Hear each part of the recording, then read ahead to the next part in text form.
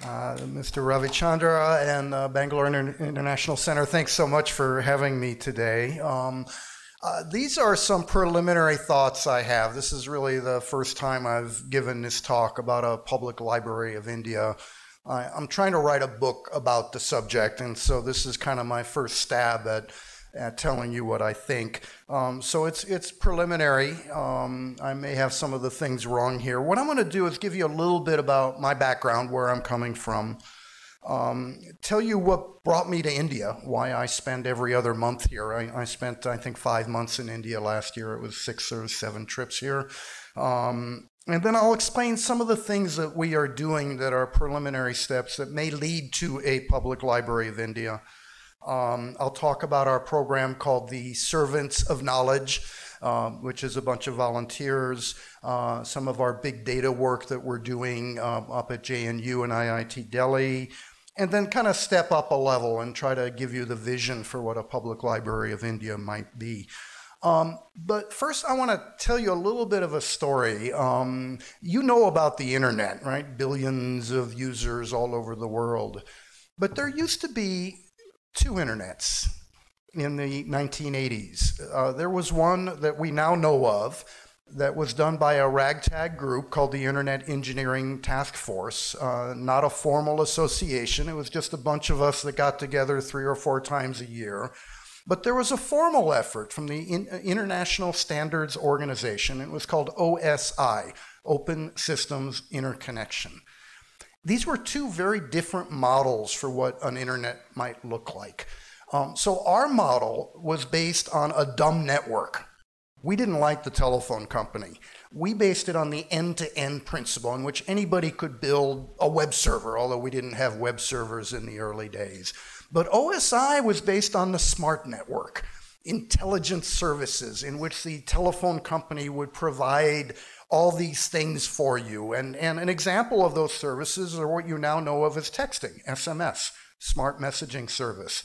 And I don't know if you remember, but when SMS first came out, it cost money. It cost 20 cents a text to do it. And that was their model, is they would charge you for everything. And our model was that the network was stupid, and all the smarts were on the end, and it was up to you to invent new protocols and to do new things on the net. We had another big difference, which was our model was based on open standards. All the IETF, Internet Engineering Task Force standards, are available. There's no patent encumbrances. The code based on the internet was there. We didn't take out patents on our stuff, although like when I invented internet radio, I don't consider it an invention. It was more of a hack. But I did what is now known as podcasting. And a few years later, somebody went out and got a patent on podcasting. Now that's been since beaten back because obviously there was prior art. But our model was that you didn't take out patents, that it was an open network, and that would lead to true innovation. And what we learned is that there's always somebody smarter than you out there on the net. And when the internet first started, Vint Cerf and Bob Kahn came up with something called TCP/IP. You may have heard of that acronym. TCP is a transmission control protocol. So IP says you take a packet and you send it out to the net, and it may or may not get there. It's a best effort datagram service. TCP says, I'm going to send you a bunch of packets and I'm going to number them 1, 2, 3, 4, 5, 6. And they may show up on the other end out of order. And what TCP does is puts them back in order. And so your program, your web server, now sees all the data that was sent in the proper order. Well, when TCP first happened, it didn't work when they first came up with the protocols, because what would happen is you would send a packet out and then another packet and another packet, and the other side wouldn't get one because your network was congested. And so the other side would say, I didn't get packet number 3. Now, the network was congested. And so you'd say, I didn't get packet number 3. And then a minute later, you'd say, I didn't get packet number 3. And the other side would send packet 3, and it'd send packet 3. And so you had congestion, and it made congestion worse and worse and worse and worse, right? So you never got your data. And so the internet wasn't working. And there was some guy at Lawrence Berkeley Laboratory that looked at that and said, oh, and he came up with the 12-line patch. Did we lose audio here? We still going? He came up with a 12-line patch. that was called the back-off algorithm. And what that said is when you don't get something, you say, I didn't get packet number 3, and then you wait a minute. And then if it still hasn't showed up, instead of immediately saying, I didn't get packet number 3, now you wait 2 minutes. And then you wait 4 minutes. And then you wait 8 minutes. And that way, if there's congestion, you let the congestion go away. Now, that's a somewhat technical explanation, but my point is some guy we didn't know came up with that solution. And that's why our current internet works so well, is because it was, in fact, based on open standards. And again, somebody's always smarter than you out there, and they came up with better solutions. So my work was as a techie. In the 1980s, I wrote a half-dozen books on network protocols. I wrote a book on relational database systems. I advised the Federal Reserve Board and other organizations on how networks worked. And I started to realize by about 1989 that the internet was going to be it, right? That this whole thing that we were doing in the Internet Engineering Task Force might actually grow to be billions of nodes. And in the mid-80s, when you said, oh, there'll be billions of computers online, that was hubris, right? It was like, oh, yeah, billions of computers didn't even exist. And the idea that you might actually have TCP/IP in your cell phone was considered a real dream. But it happened. And by about 1993, I thought to myself, you know, one could actually do audio on this thing. And so I started internet talk radio and podcasting, and we did live streaming. When Bill Clinton took office, the White House folks couldn't get their routers through Secret Service because they had to go down to the Pentagon and be approved. But Bill Clinton really wanted to do a White House demo. My radio studio was in the National Press Building, just 2 blocks from the White House. And so I got a call from the White House saying, hey, can you see the lawn from where you are? And I said, well, I can't see it from my office, but do you want me to go to the roof? And so I went to the roof, and we ended up running an infrared link down to the White House lawn, and I was able to put the White House online for the first time.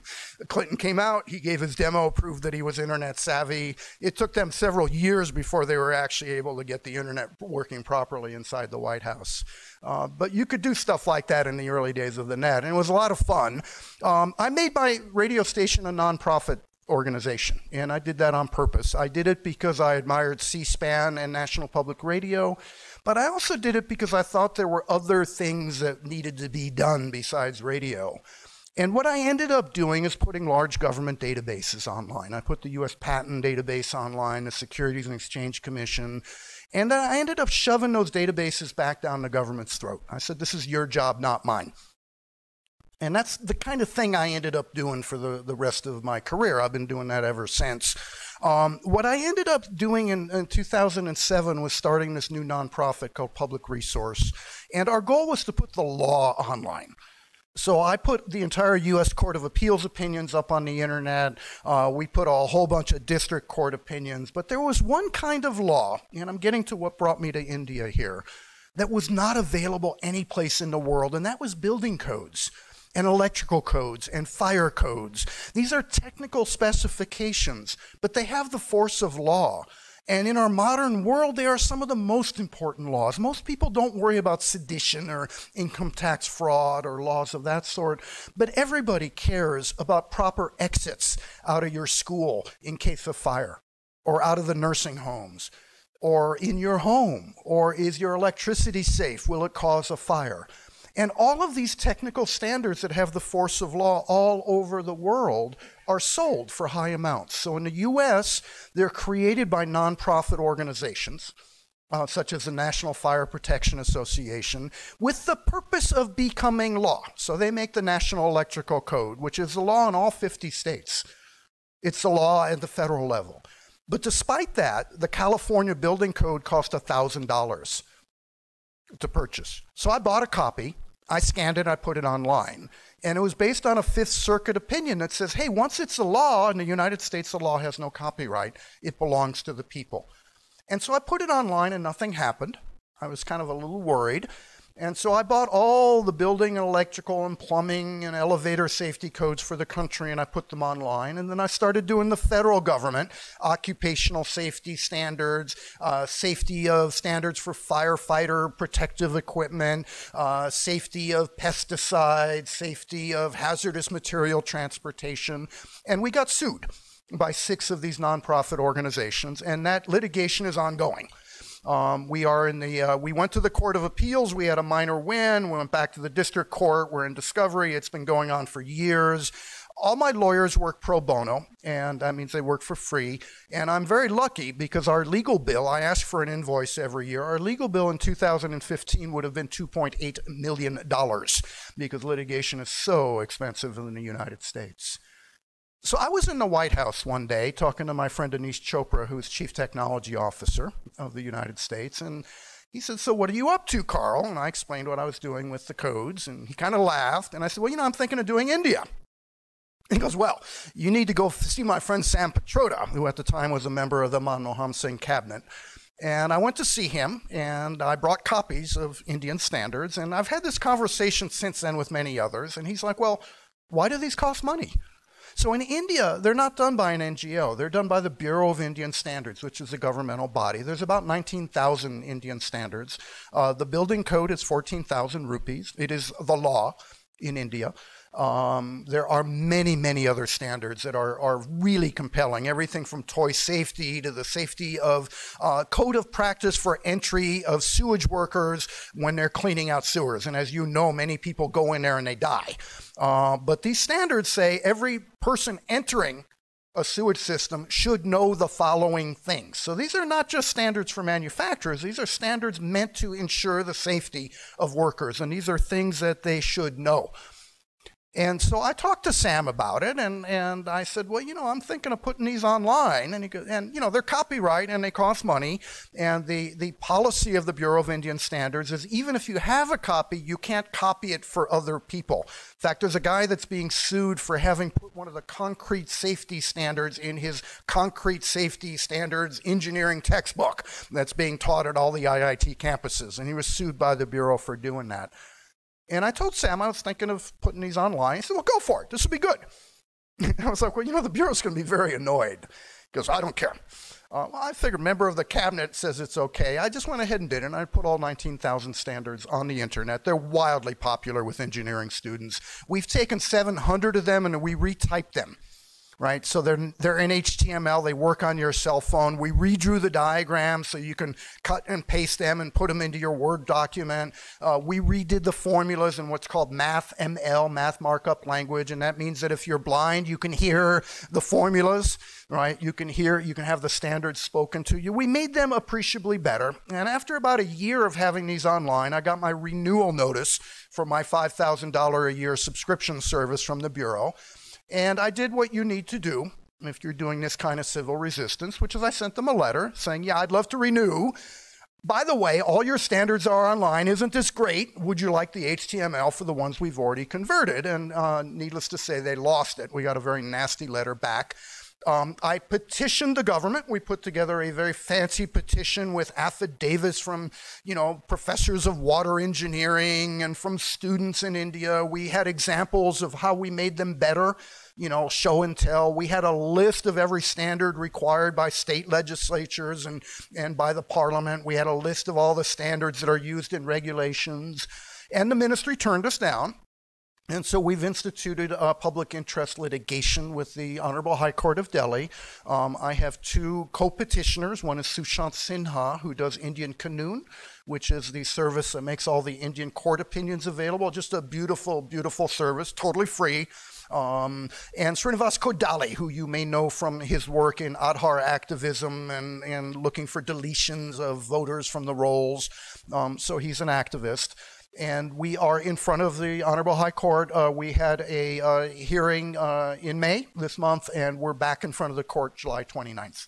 And so we are hopeful they will see our position. What we are arguing is that these are rules and regulations, and under the RTI Act, all rules and regulations need to be available. All standards are clearly rules.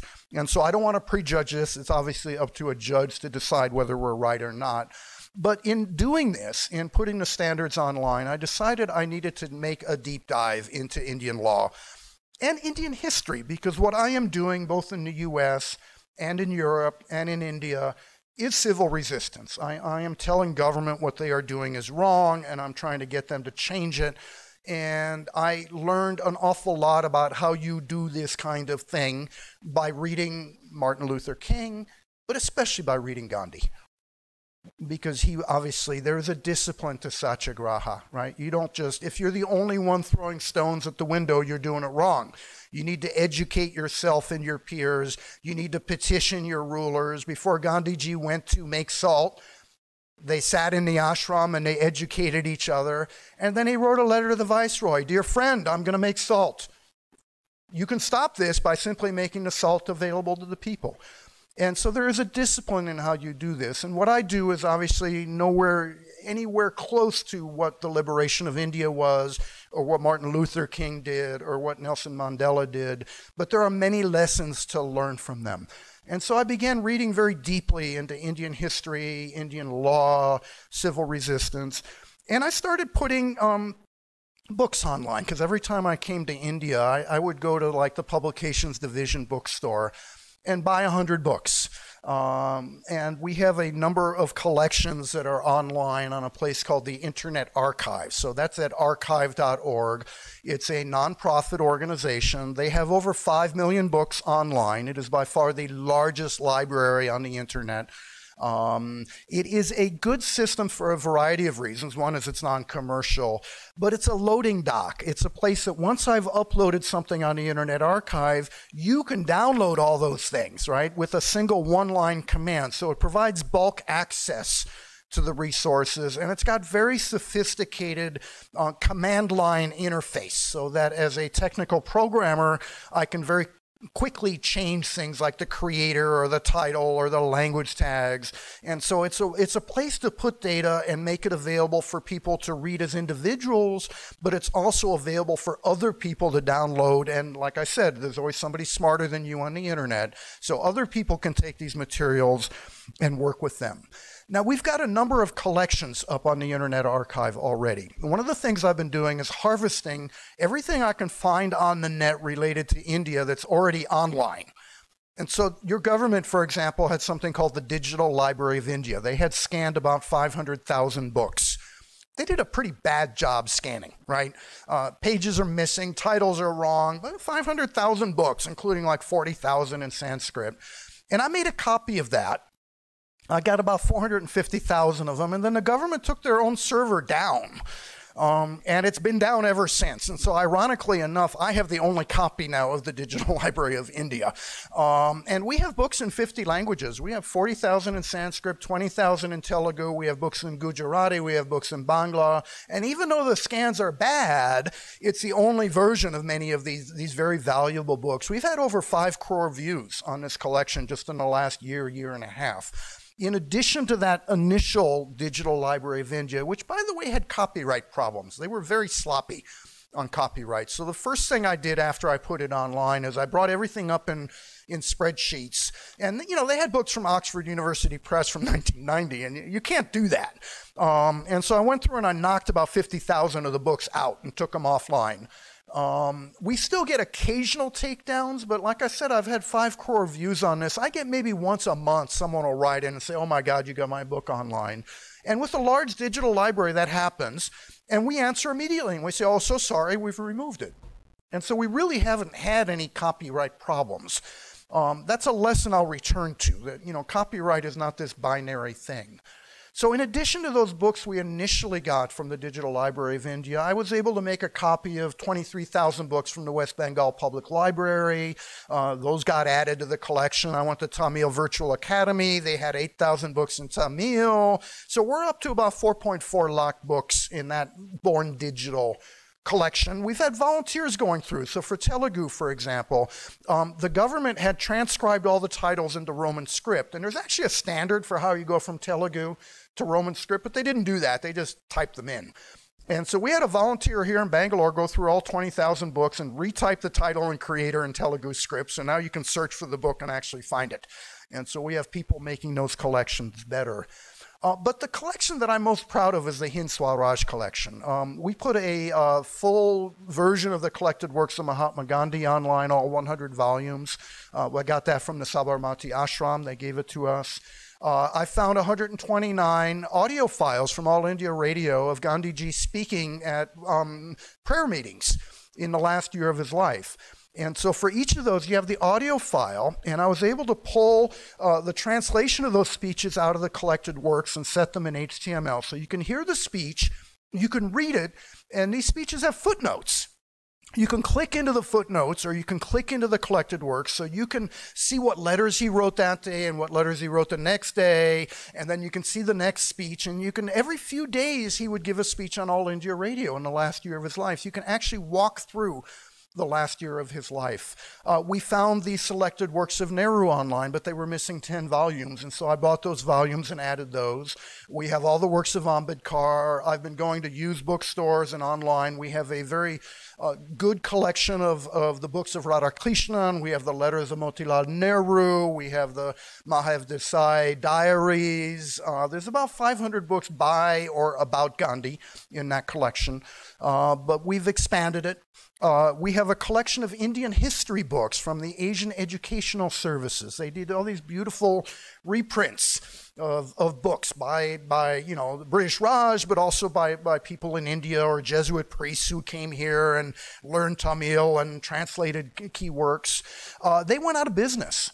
And so I've been systematically buying as many of those as I can find and scanning them. We have over 500 of those books online, and my goal is to rescue that entire collection and make it available. Got about 1,000 books on Indian science, the Botanical Survey of India. There's books from the Archaeological Survey. There's movies from the Indira Gandhi National Center for the Arts, from Sangeet Academy. There's a whole bunch of audio. And all this stuff is available up on the Internet Archive. So now getting to the Public Library of India. So that was fun. When I was giving a speech here, I was asked to give a speech at the Indian Academy of Sciences. And they fetched me from my hotel early, and I found myself in the president's office for like 25 minutes, and nobody was around. And finally, the executive secretary and the editor of publications came rushing in, said, "Oh, I'm so sorry we didn't expect you so early. We're having a meeting with a vendor. We're thinking of digitizing all our books." And I just looked at him and I said, "Well, I'll do that for you for free, but go do your meeting." So they did the meeting with the vendor, and they came back, and I said, "Look, just give me the books. I'll scan them and I'll put them online." And I did. It was about 59 books. It's the complete works of C.V. Raman, for example. Fascinating stuff. And as part of that, I was able to go to my friend Brewster Kahle, who runs the Internet Archive, and I got him to donate a scanner. Now, the Internet Archive tabletop scanners, these are $15,000 devices, right? They have two very fancy cameras. They're pedal operated. So what you do is you put the book in a cradle. You hit the pedal, and the book goes up to the glass. It takes a picture, and you let it down. You flip the page. You hit the pedal again. So it's kind of like a spinning wheel when you think about it, right? Up and down, up and down. And when you get good with these things, you can do 800 pages an hour. And it's very high quality scans. And it's not just scans, because they're taking a picture of the page, and then you push it into the Internet Archive, and it crops the page, and it de-skews it, it straightens it out, it de-warps it, right? If there was a curve in the page, because it's nice and thick. If it's in English or a Western language, it runs it through optical character recognition. It puts it online. It's got facilities for metadata. So it's this whole workflow that pushes all this stuff into the Internet Archive. So I got this scanner shipped to India, and we got it through customs. That was not easy. And it went to the Indian Academy of Sciences. Now, my theory was that their IT manager would learn how to operate the scanner, and they would hire someone to actually do the scanning, and they'd supply the books. And when I talked to Brewster Kahle at the Internet Archive, and he was kind enough to donate this scanner, he said, Carl, whenever we give a scanner to somebody, they're all excited and they don't use it. It just sits there. And that's going to happen to you. And I said, well, trust me, I'm going to make this work. But he was right. It just sat there because, the IT manager has to support all the people and their computers, and these are somewhat difficult. You have to calibrate the cameras, and you have to learn how the Internet Archive works. It's a whole thing. And so I thought the key was that we didn't have enough scanners, and I went back to Brewster Kahle and I said, I want more. And he goes, oh, come on, you're just not going to use these things. And so we cut a deal. I've worked with this guy for many, many years. I gave him the first hardware that led to the Wayback Machine, which archives the web. And I said, look, what if I make scanner number 1 actually work? can I have some more? And so we cut a deal. If I could get scanner 1 going 25,000 pages a week for 2 weeks, he'd give me 2 more. If all 3 scanners would do 25,000 pages a week for 2 weeks, I would get 3 more. So that's 6 scanners. And so I thought to myself, how do you do this properly? And I had been in talks with people like Mohandas Pai, and when I went to see him, and I boasted, I said, I bought 100 kilos of books and I'm shipping them back to the US. And he's like, why the hell are you shipping these back to the US? Why aren't you scanning them here? I said, well, we're just unable to do the level of quality that I need, the full workflow. And so based on my conversations with Rooster Kale and with Mohandas Pai, I kind of rethought our model. And I came up with what is now called the Servants of Knowledge. It's a hat tip to Gokhale and his Servants of India. It's a tribute to public workers. I have been giving speeches all over India, in many cases to techie audiences. If I'm in Bangalore, the Google folks will invite me to come out and give a tech talk. And when I'm in Chennai, the Linux Users Group invites me. And I had been in Mangalore, and I know a guy that runs a tech company with 60 engineers. And so it's an easy invite, and I like talking to my own people. We can talk at a technical level. And so I thought, I know all these people all over India. And so the model for this Servants of Knowledge is you have a place, like the Indian Academy of Sciences. You have a supply of books, right? And the idea is that the Indian Academy would find us all these science books to scan. You have tech volunteers that learn how to operate the scanners and learn how the Internet Archive works, and then maybe we hire people that actually operate them, but the people that own the scanner, it's my scanner, right? It's not the Indian Academy's, and the volunteers don't work for the Indian Academy. They work for us, right? It's just like the Internet Engineering Task Force. And so we've got this up and running in Bangalore. We've now scanned 1 lakh pages. We have Shiju Alex, who's very good technically, and he is passionate about Malayalam literature. For the last 1.5 years, he's been scanning books. And in the last 2 months, he's been able to scan more books than he did in an entire previous year. We have Om Shiva Prakash, who is passionate about Kannada books. And he's been going to publishers and asking them for rights, saying, look, you have these books that are out of print. Can I have permission, please, to scan these and put them online? We have Arjuna Rauchavala, who's the guy that did all the Telugu, titles and stuff. And so I have 3 very good technical volunteers that have learned how to operate this. We have hired an operator now who's there every day, but every weekend and every evening, people like Shiju come in and they do their scanning on stuff. And so this place is for scanning science books, but they allow us to scan other things. They don't particularly care. And the Indian Academy has been very generous about that. So we have a supply of books that we've been getting. Shiju goes and gets loans from people's personal collections. Om Shiva gets permission from publishers. Every time I'm in town, I go to Blossoms and I read them for as many old books as I can find. I was customer of the year last year at Blossoms. I went in and I spent 1 lakh in 1 day there once. I came out with 6 really heavy boxes full of these Asian educational services. Manager came running out and said, can I get a selfie with you, please? But we're also getting a supply of other books coming in. So we just cut a deal with the J.C. Bose Museum in Calcutta, in which we're going to scan J.C. Bose's personal library, all the books that he owned. We now have an agreement, we think, with the National Center for Biological Sciences here in Bangalore to assist them on doing their archives. We're also getting some born digital stuff. We have lawyers that have been doing RTI requests and getting old government commission reports, and they've been feeding them to us. And so the Bangalore chapter of Servants of Knowledge is up and running. I mean, we're really going at this point. And we met our milestone. We met our milestone of 25,000 pages a week for 2 weeks. And so I have 2 more scanners on the loading dock in the United States, and I'm going to ship them in June.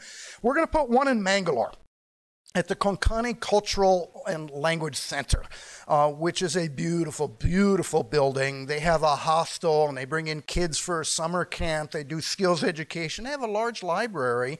They already had a scanner, and like many of these scanners, it really wasn't getting used very effectively. And so we have really good volunteers in Mangalore, and they've gone in and they've been working with the existing scanner, and they're going to learn how to use the new one. And again, we got a supply of books, we got a place, And I gave a speech there just a week ago to a whole bunch of librarians from the area, from Goa, from Mangalore, from Kerala, and they're all excited, and so I think we're going to have a supply of books. Our third scanner is going to go in Chennai, where we have amazingly good technical volunteers. And, you know, the Tamil people are passionate about their language. And the guy who is our lead volunteer there already has a free Tamil ebook site online with 800 books. He goes to authors and say, may I have permission to, you know, put your book online, and gets permission. But there's the Roja Mithaya Library there. We are hoping to work with the Tamil Virtual Academy. We don't have an agreement in place, but we've had several meetings with them. And so that's the initial three scanners. We are looking at putting one in Kerala, maybe one in Ahmedabad. I'm going to go up and talk to the Sabarmati Ashram. The Punjab, there's some very excited people there that are very good technically. They're already digitizing. Hyderabad, there's an amazing technical audience there. And so this decentralized model is something that I think can grow. Because when you go to someplace, I've been to many libraries, and many of them are like, well, give us $1 million, we'll buy a bunch of scanners, we'll hire a company, you know, we'll do this all ourselves. And what we have here is a different model in which someone, let's say Sabarmati Ashram, wants to begin scanning. We say, look, the model is let's go find those technical volunteers, go find someone that can buy you the 2 scanners, and we might start making them in India instead of just shipping them in from the US. The frames are, you know, just metal. There's no reason we can't manufacture those here. And it's a model, it's a bottom-up model. Now, the Internet Archive has a bit of that, but they also have a factory in the Philippines. They have 100 scanners in one place. And they send in shipping containers full of books from America to the Philippines, and they scan them. They're doing about 1 to 2 million books a year. So it's possible that in addition to this bottom-up model, maybe we're going to need a factory someplace in India. But I think the bottom-up model will demonstrate, first of all, the standards of quality. It'll demonstrate the open access principle and why that makes sense. You know, many libraries, they'll digitize books, but they don't put them online, because they want to hire a bunch of staff and build their own web servers, and so they wait, and they don't do anything with the work they've done. So we're scanning books, we're harvesting stuff digitally, and we're pushing it to the Internet Archive. That is a loading dock. I mean, it's got a user interface. You can use it today. We've got a lot of people using it, but I think it's important that it not be the only place these books are.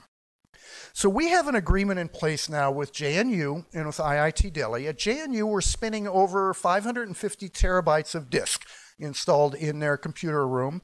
At IIT Delhi, we have 250 terabytes.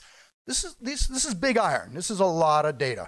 And our vision is that these become the data depots, that we take the data from the Internet Archive and we push it back into India, and we put it on the National Knowledge Network, where any university or research lab can download it. And they can use it to build a web service. So we're not right now concentrating on building a user interface. Right now, we're just trying to peel as much of that data from the Internet Archive off and bring it back to India. I have these suitcases that'll hold, you know, 16 10 terabyte disk drives. And while I'm in India, I have my servers downloading data onto these disk drives, and the hope is to systematically bring them back. And so that service is just up and running. The service is doing one other thing, which is actually kind of interesting. So some of the data that we have on these servers is in copyright, particularly scientific journal articles. And we can't make those available to everybody, but we are making them available to researchers to do text and data mining on a collection of 73 million journal articles. And so scientists from government research labs are using this facility, so they're not, it's called non-consumptive use, right? Your computer is reading the journal articles, but you are not giving the journal articles to other people. You're using them to do things like search for keywords, right? Or to analyze language patterns, to do big data, artificial intelligence, text and data mining.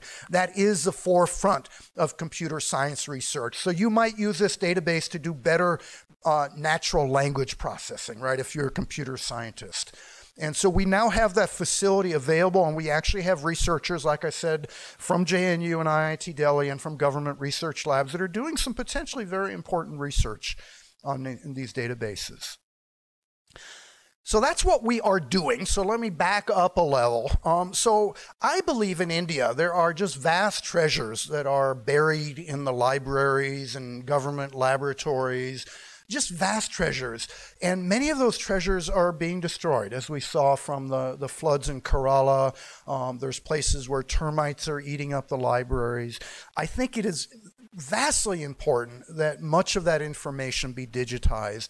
And so my goal is, can we scale our model up, right, with a few servants of knowledge in 3 different cities? Can we scale it up to where we're doing 3 million books a year for a decade and scan 30 million books? Because I believe that is a number of books that need to be scanned in India. Our Library of Congress in the United States is in the 20-25 million books range, almost all in English, a few other languages. But I think if you look around India, and you look at Gujarat Vidyapith, for example, with all its books in Gujarati, and you look down in Kerala with the books in Malayalam, and you go to Calcutta and the books in Bangla, I believe that's just a vast treasure trove that definitely needs to be scanned.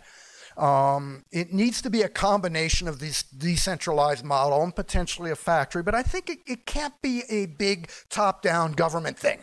Right? I don't think you can have a ministry say, we are doing the Library of India, we will own it, because that's what always happens is these groups begin doing digitizing and then they restrict access because they think that's important. And one of the excuses that's often given is copyright. I think it's more than copyright. I think it's more a control issue. But copyright is the issue, and so I want to talk about that just a little bit. Now, I want to remind you that I made a living writing books for a decade, so I'm a big fan of copyright. But copyright is not a binary thing. It's a limited series of rights for a limited period of time. And I have absolutely no problem with Ram Guha selling his book. I bought 3 copies of your latest Gandhi book, one of which I tore apart to like scan the footnotes. But you know, there's things like fair use. There's a bundle of rights. And so I think we need to start with the old stuff, but I think we need to scan everything. And if nothing else, to scan it for archival purposes and big data research, because I think that's very important. But let me remind you that copyright has an exception on a global basis for the blind.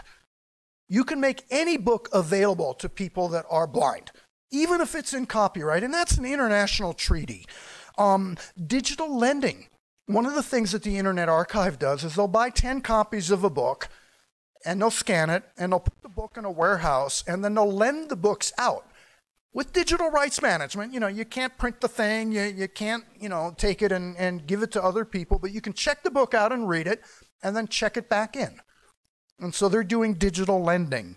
In India, any book, no matter what it is, can be made available by a teacher to a student in the course of instruction. That is one of the exceptions to copyright in India. It's called the teaching exception, and the Delhi University case was very clear that that was allowed.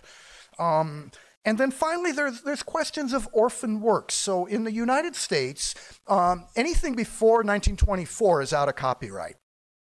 Books from 1924 to about 1950, if they are not available on the market today, if they are not in commerce, a library may scan them and make them available. And the Internet Archive does that. So there are orphan works. There's a lot of books that are technically in copyright, but the publisher's out of business. The author doesn't care. It's an obscure monograph. And so when I see a book from 1930, that has to do with the liberation of India, for example, you know, it might be in copyright technically. I scan it. And if we get a takedown notice, obviously we remove it. But we get very few takedown notices on these obscure books from the 20s and the 30s and the 40s. And so you need to be careful about copyright. There's one more thing, which is works of government. So in India, the government can have a copyright on books, and they do. They assert copyright. If you go to the publications division and you buy the collected works of Mahatma Gandhi, there's a copyright notice at the beginning of each page.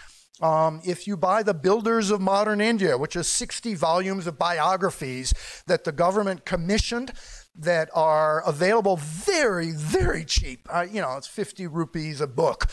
that are not, many of them are not in print anymore. They're certainly not online, but there is a copyright assertion. Archaeological Survey of India has a copyright assertion. I believe works of government should not have copyright on them. I believe those should be available, particularly for a non-commercial use such as mine. I have been systematically putting many of those books online, and I may have to bear the consequences of that. My hope is that nobody in government will find that bad, and more importantly, I am more than happy to hand them back a disk drive of their books and say, you should put them up on your server. So we've got several hundred books from the publications division, and they've only got a few ebooks online. I would love nothing more than for them to take our scans and make them available on the government servers. So why is this important? Now, you may think to yourself that, universal access to human knowledge is kind of a highfalutin goal, and there's real problems in our world, right? There's climate change and governments that aren't doing anything about pollution and climate change. There's poverty and disease. There's a food surplus in India, and there's 200 million people that are not getting enough to eat. There is rampant disease, and there's $1,000 pills that could cure those diseases that are simply not available. I will put it to you that a democracy is based on an informed citizenry.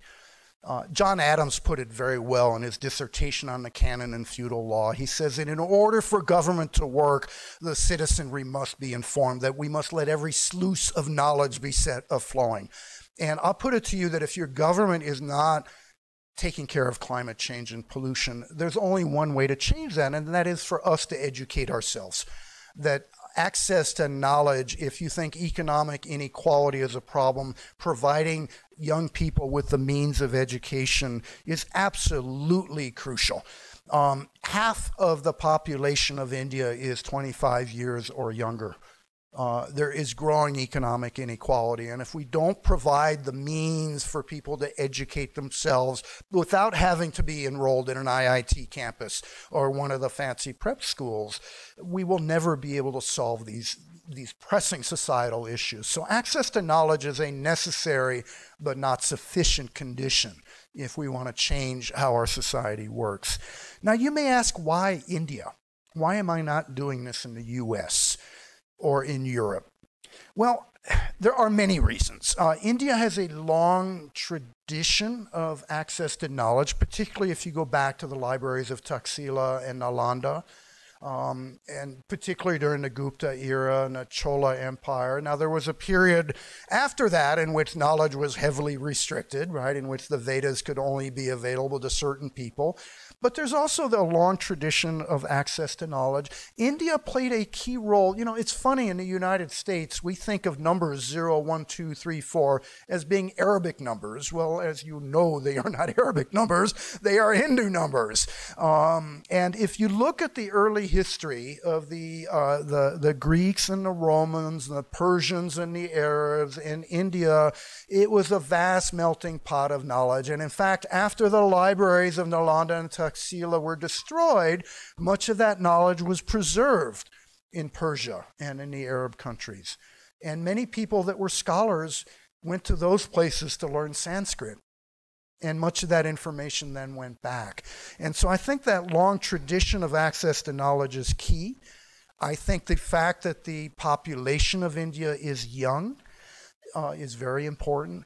But I think most importantly is the fact that knowledge has been colonized. It has increasingly become the corporate property. And that's particularly true with scientific knowledge. Scientific knowledge is increasingly behind paywalls, is not available to students. Many universities cannot afford the subscriptions. Even Harvard University has had to cut back their journal subscriptions. Knowledge has been colonized. Now, what Gandhi did was more than simply liberating India. What he did was showed the way for decolonizing the world. And that makes me think of India as a place that perhaps might set an example for decolonizing knowledge. India has a long history of dealing with difficult issues. Look at the Buddhist councils, which Ashoka was one of the patrons of, that looked at issues of how do different religions perhaps work together. India has been a place that has been willing to claim knowledge from the bottom up. Look at the Bengali Renaissance. Look at the work of Aruna Roy and MKSS, which started in a little village in Rajasthan and grew to be a national movement, with the RTI Act being the gold standard for access to information. Now, maybe not in its actual implementation today, but the RTI Act is in fact the strongest in the world when it comes to freedom of information. But most importantly, I think there is a tradition of public work in India. And I think what's inspirational there is when you look at the fathers of modern India, many of them were fancy lawyers that gave up their practice to become public workers. And I'm talking about Nehru and Sardar Patel and Rajaji, Gandhi, a long tradition of people saying, I need to spend part of my time doing bread labor, right? And I think scanning is the new spinning. I think people should be scanning on a daily basis. I think people doing open source software are doing bread labor. You remember when Gandhi first started doing bread labor, it was not spinning. It was the printing presses at the Phoenix Ashram, and everybody had to do typesetting every day. And Gandhiji was very bad at typesetting, but he did it every day, and everybody had to do that kind of manual labor. So printing and the dissemination of knowledge was in fact the original bread labor and the original public work. So those are my preliminary thoughts about a public library of India. Some of them are perhaps half-formed, but I thought I would tell you what I've been thinking, and I'd be more than happy to answer any questions or hear other points of view. So thank you very much. Yeah.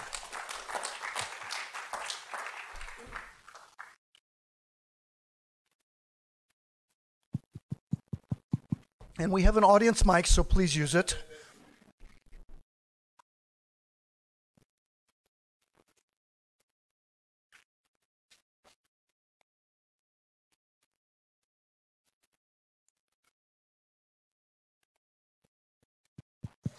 I'm sorry I will not be able to get up, but I'm really impressed that you are doing what you are doing at this stage. I would like to share, this is not a question, but some of my experiences. I'm one of the perhaps oldest librarian and with a huge experience. And I was one of the people who brought in Medlar systems into the country and is the CD-ROM technology into the country. At that time, we thought that we have got a huge knowledge of today. When you said about Sanskrit, I got people from Kashmir to Kerala to have a meeting, how we can digitize, put it on the computer, and or maybe cut CD-ROMs and preserve this knowledge. Lot of it was in palm leaves and manuscripts and so on and so forth. We had an excellent person from Lister Hill who came to advise us. But unfortunately, when I was hearing you, the scanner that we got, it was not able to take the script from the palm leaves, read that into this system. We had lot of errors. So there is nobody who could sit with us and correct those errors. So maybe my vision about 35 years ago was a little too early. I'm very happy today you are doing that. Well, thank you. So optical character recognition is in fact one of the biggest challenges. The early scanners, I went through the same process you did with the CD-ROMs and the early scanners. It was very hard to do. One of the things that I'm doing with Sushant Sinha this year, the guy who does Indian Canoon, is we're beginning to pull books out of the Internet Archive, bounce them off Google Vision, which does a pretty good job on OCR, and then shove them back into the Internet Archive. And we're finding that if you have those very high quality scans, you can do that. Now, the palm leaves are incredibly difficult, and they're very fragile, and that's something that really needs to be preserved before they disintegrate. That is absolutely crucial that we do more with those. That is one of the things we had a difficulty. We got all that. For instance, the Sanskrit Academy in Melkote, the priests there with their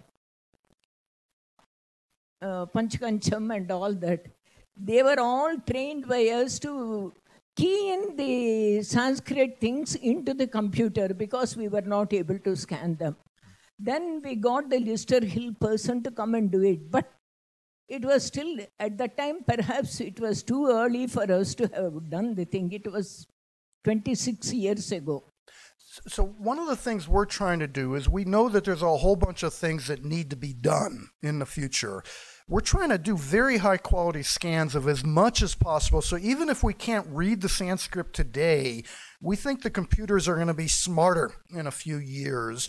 And there's going to be other things we can do. When I talk to Brewster Kale at the Internet Archive, he has a vision. And the vision is when you're reading a book and there's a footnote, you'll be able to click on that footnote, and if he's got the book, you not only go to that book, but you go to the page in that book that's been cited. And he wants to do that automatically on all 5 million books that he's got. Now, we can't do that today. But if you've got the high-quality scans, we've laid the groundwork so that in the future we're able to do that. So that's one reason I focus on this mass digitization. Many people try to do one set of books really, really well, right? Like type them in perfectly and, have all the databases and things. But that's not where I am in the food chain. Where I am is getting the bulk data available so that other people can build on top of that. Yeah. So I, unlike the lady here who's actually done stuff, I'm one of those useless academics who always has a lot of questions but don't really work in the domains that I have questions about. So you talked about the fact that yes, your work in the food chain is about bulk digitization, whereas you are leaving things like user interfaces for others to build on. So I sort of would like to hear your views on whether the two needs to be parallel processes. Otherwise, do we lose the value of this digitization? And I'll just quickly clarify what I mean by that. So, for example, even though we create all this knowledge online, 95% of the people are going to get this knowledge through, say, Wikipedia. But it's the Wikipedia editors who are going to probably utilize these resources and make sure that Wikipedia articles reference these things.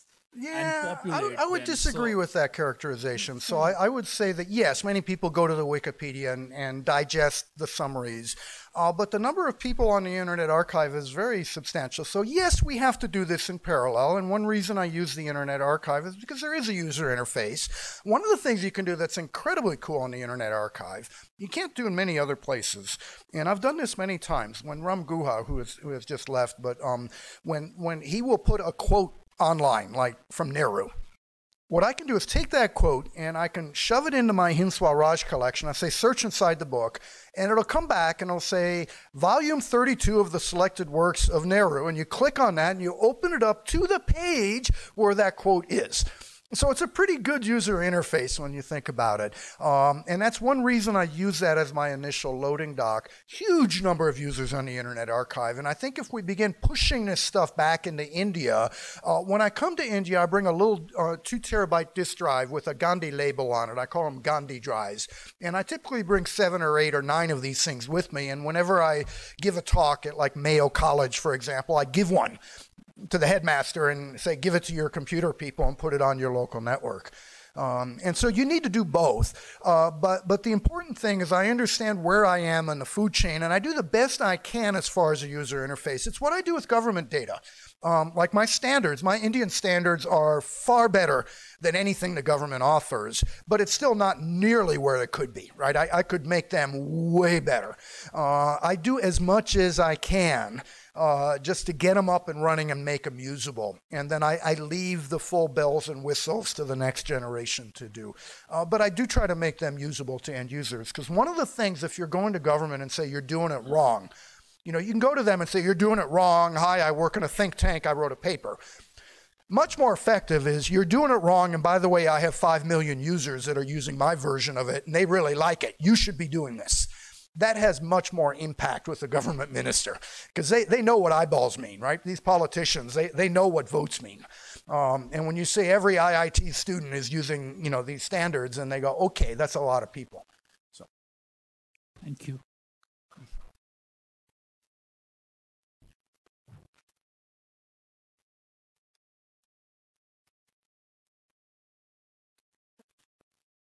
Thank you for that absolutely mind-boggling presentation. And by the way, that's one of the best images I've seen in a long time. That wasn't me. Whoever it was, congratulations. I'm sorry to sound pessimistic or like devil's advocate, but you have been making the case for, if I can synopsize it, for universal or almost universal access to information. But we seem to be living in a world that is increasingly trying to restrict that. I mean, when the President of the United States will not give information to Congress, let alone the citizen, when RTI is being dismantled in this country, where are we? Well, we are in a position where we need to, as Justice Ranade said, we need to educate ourselves and warn our rulers. We need to say this is not good. I mean, it's like global warming and pollution. We could simply say that's just the way it is, or we can say this is an absolute tragedy and we need to do something about it. I am an optimist, I will grant you that, but I think every generation has a promise. And, you know, in a previous generation, it was inventing computers or aviation or roads or modern medicine. And I think our great promise, now that we've built this internet, this universal means of communication, we have two challenges. One is to move that means of communication out to everybody, right? So that access to communications is in fact a human right. But then I think access to knowledge is the great promise of this net. I think the internet can be more than TikTok and WhatsApp fake news, and I think it has great potential to change the world, and I think we have to at least attempt to do that. Maybe we won't. And if you want to be pessimistic about something, think about the people that said the Raj needs to go away and India needs self-rule. Boy, that seemed like a long shot in those days, didn't it? And they managed to make it happen. I think you have to embrace a goal and at least try to do it, and maybe you fail, but at least you've tried. Question down here?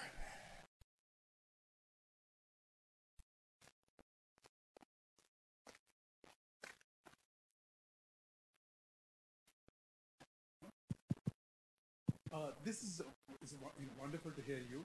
Mine is not so much a question as sort of seeking your advice, if you like. Some of us are concerned about the fact that even a city like Bangalore really doesn't have a right to. Right. And in fact, nobody seems to worry about it. Even the public library system that we have is really, in standards. So some of us are really thinking that whether we can sort of launch a campaign of some kind and conceptualize a certain kind of library. It doesn't have to be a research library, but something. It may not be like New York Public Library, but just in function something like that. It allows the younger minds in Bangalore to go to a place and access the things that you are going to make, available to them. Right? There isn't a place. So I wanted to know, since you have worked in India, you know the problem. I was actually, Dr. Ramani was actually giving me your old articles on India.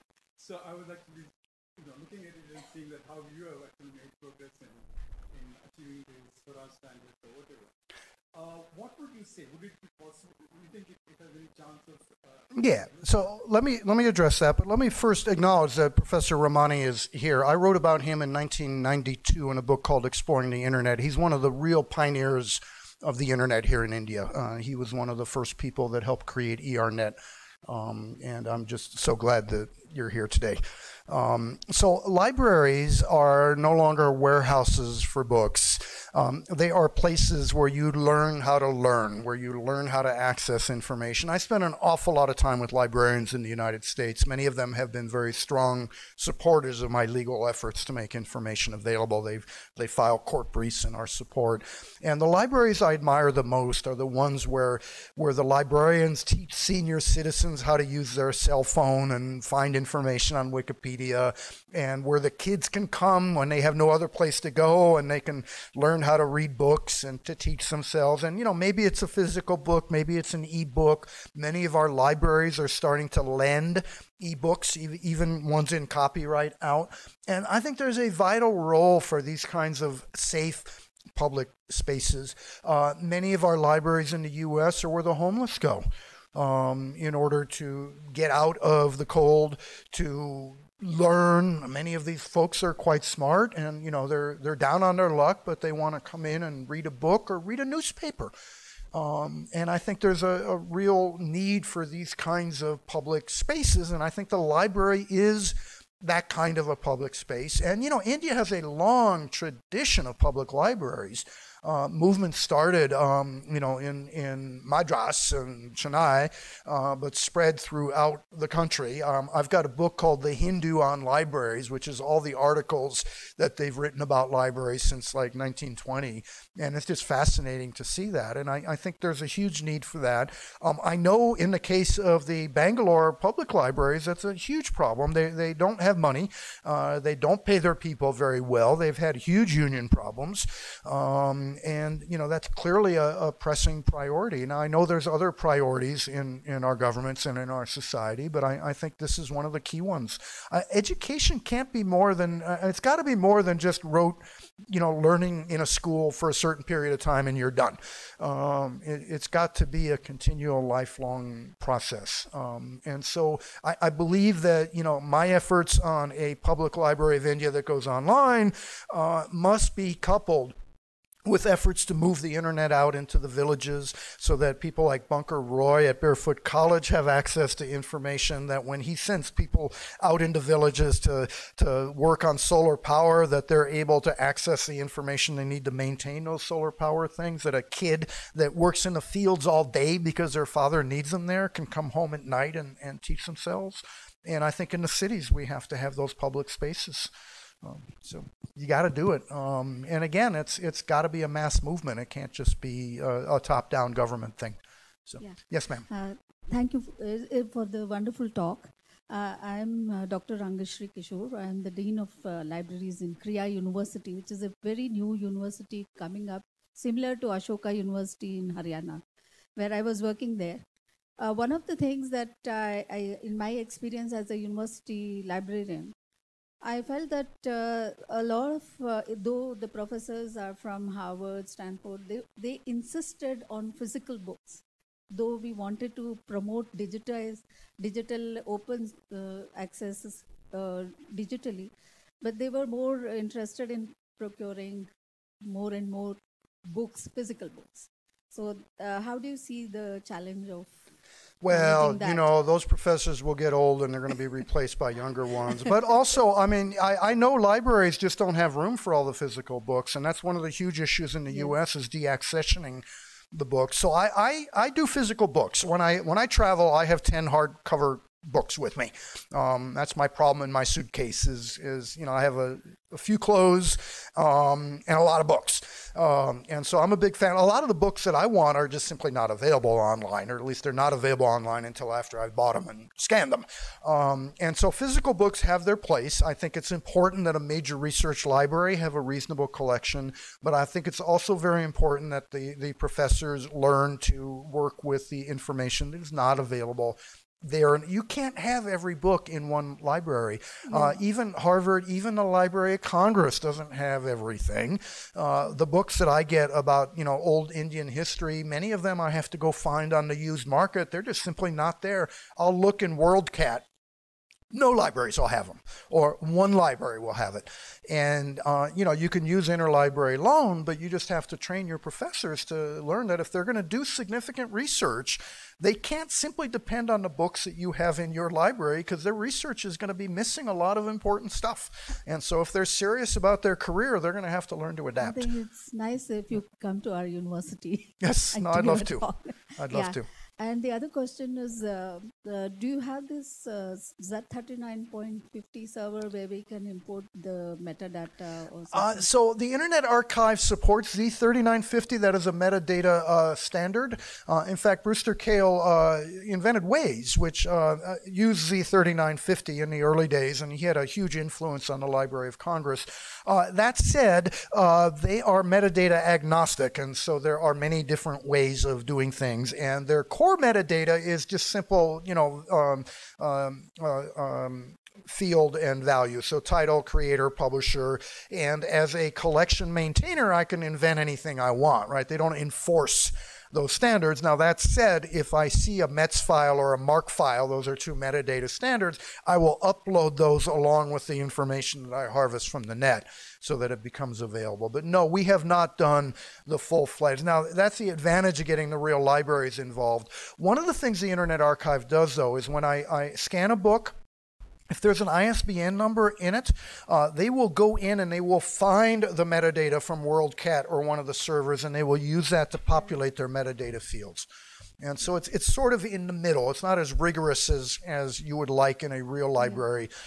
But on the other hand, again, our goal is to get this stuff online and make it better as we go along. Quickly, one more thing is that our university is coming up. It's a very new university. We still haven't started our undergraduate courses this year. We would like to, in our new upcoming library, we can help you scan books. That would be wonderful. Can we get a scanner?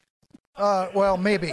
They're expensive. I think our model is that let's find somebody in your area who's got a lot of money to buy you the scanners. That's. By the way, if you do need to reach me, I am easy to find online. I'm Carl, C-A-R-L, at media.org, media.org. Media.org, I ran the first radio station, so it was easy to, in those days, you could just ask for domain names. You didn't have to register them. So so feel free to send me email. I'm more than happy to respond. Any more questions? We have one right here.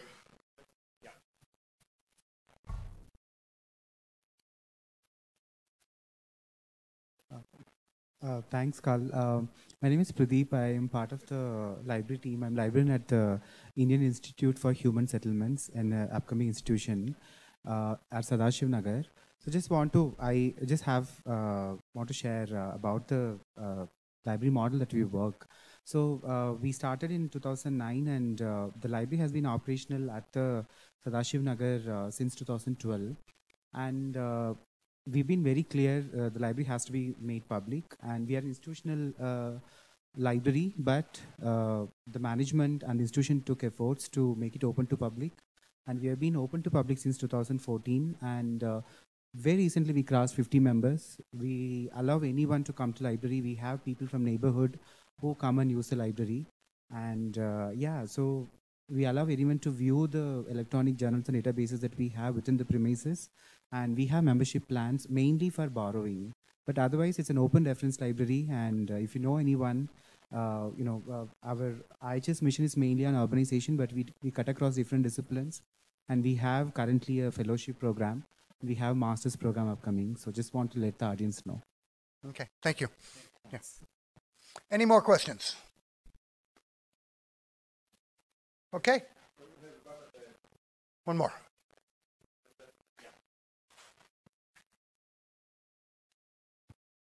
Thanks, Carl. You started your talk by talking about the two internets. And I just wanted to sort of pose that maybe this, as a final. Is there a possibility where, the standards that you're talking about, let's say, a TIFF or a PDF or the internet as we know of it today, is something that morphs into something going forward? We already have spaces like Facebook, which are relatively closed, within this larger thing that we call the internet.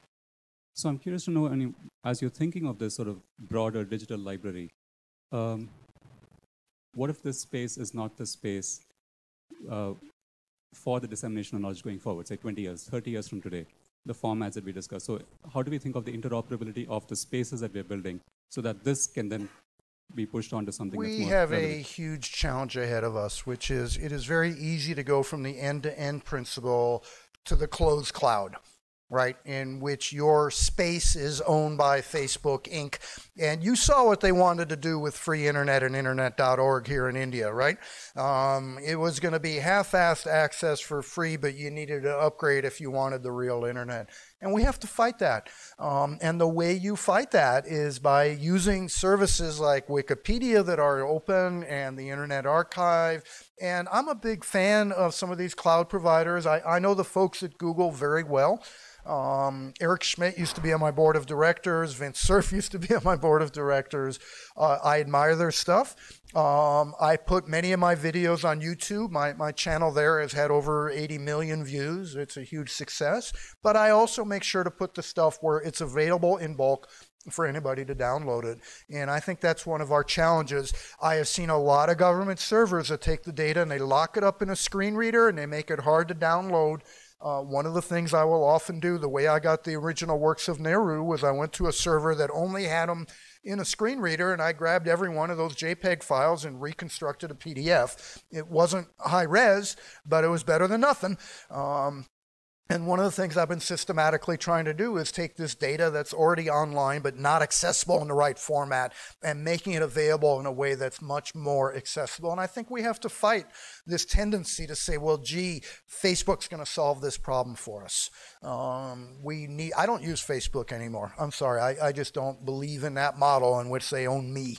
I don't like their user interface, for one. I think it's ugly, but I just don't like the business model. And I do not like what they've done to our elections in the United States. I think that was absolutely horrendous. So I think we need to fight that, and that's the only answer. And if we don't fight it, we are going to be dependent on 3 or 4 large companies that own your online presence. The internet doesn't have to be that way. And that particularly if you're in a university or in a research lab, you have a responsibility to make your data available to everybody else and to make it available in an open format using standards that are accessible. And it's very tempting to say, well, gee, I'll just give it to Google Culture Labs, which is fine. You can let them have your data, but then also have the data available for other people to use in other ways. And I think that's a responsibility we have, particularly in the public sector. If you're in government, I think that's a special responsibility. And I think many government folks have not realized that. And that's something, it's often very tempting to just hire some IT company and outsource the whole thing to them. And I think that's shirking their responsibility as a public body. I think they need to make their information available so that everyone else can use it. It's a fight I'm having with the state of Georgia. They have put the official code of Georgia annotated online, but it is only available through LexisNexis, which has an exclusive right to sell it under whatever terms they determine are appropriate. And I got sued by the state for having violated those terms and putting the official law of Georgia online. We lost at the district court. The U.S. Court of Appeals came down heavily in our favor, saying the law belongs to the people. This was not a copyright violation. The state of Georgia has now appealed it to the United States Supreme Court, and they brought 8 attorney generals in with them from other states. We responded and said, you're right, the Supreme Court needs to look at this. It's an important issue. What are our rights to make the law available and inform our fellow citizens? And so you got to fight for these things.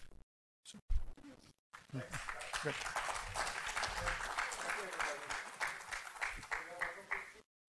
Yes, I okay, have last question. Very quick comment more than a question. This is exciting, and I'm a huge fan of open source and the Internet Archive.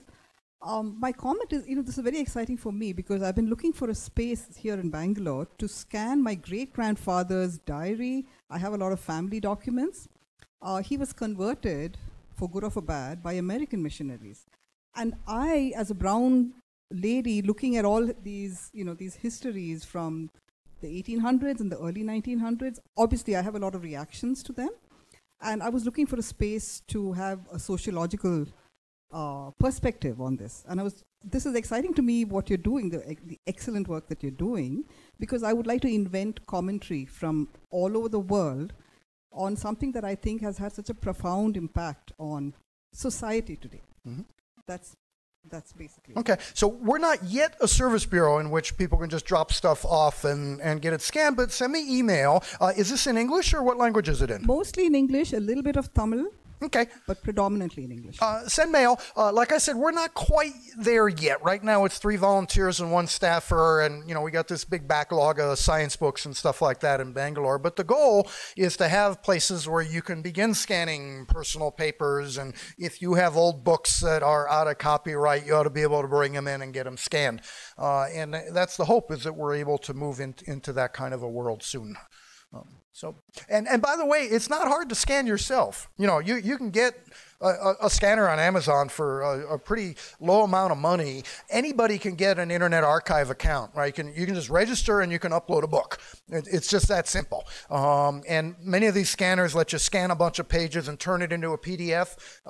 You get yourself an Internet Archive account and you upload it, and there you go. You're ready to go.